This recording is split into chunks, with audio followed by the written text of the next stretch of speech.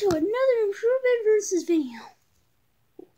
Union Pacific 4014 versus Chesapeake and Ohio 1601 versus Duluth, Mississippi and IR range 227 versus Norfolk and Western 2156. Let's begin. Union Pacific 4014 is a 484 class big boy built by Alco in 1999. It pulled for Pratt passenger and freight trains. It's across the plains. Retired and it is placed on display in Pro Model, California.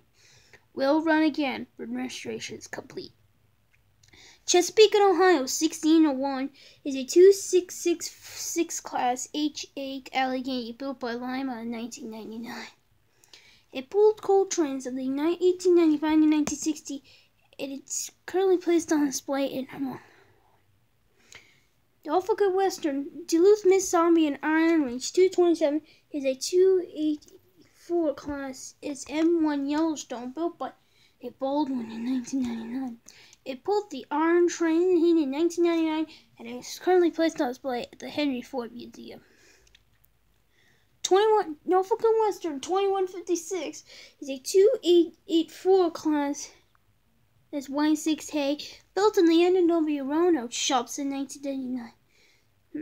It pulled coal and freight trains to steam mountains of Virginia and West Virginia until it was 1999. It is currently placed on display at the Virginia Museum of Transportation in St. Louis, Missouri. First, we compare the physical attributes. 4014 can produce 2,008,360,000 pounds of tractive effort. 1601 can produce 2,008,360,000 pounds of tractive effort. 227 can produce 2,003,000 tractive effort. And 2156 can produce 2,008,360,000 pounds of tractive effort. I declare 4014, 1601, 227, and 2156 equals in terms of top speed. Now we compare their fuel economy and ease of maintenance. 2156, 227, and 1601 use coal, and 4014 use coal as well, for his own fuel.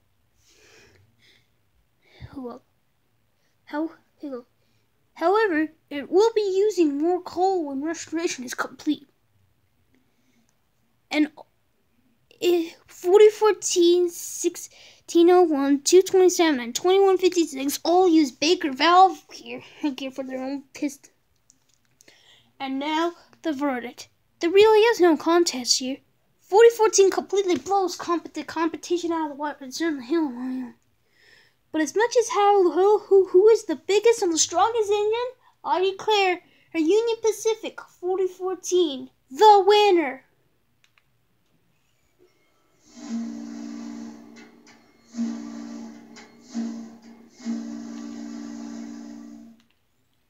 I hope you all have enjoyed this video. Until next time, this is Zachary King. Take care.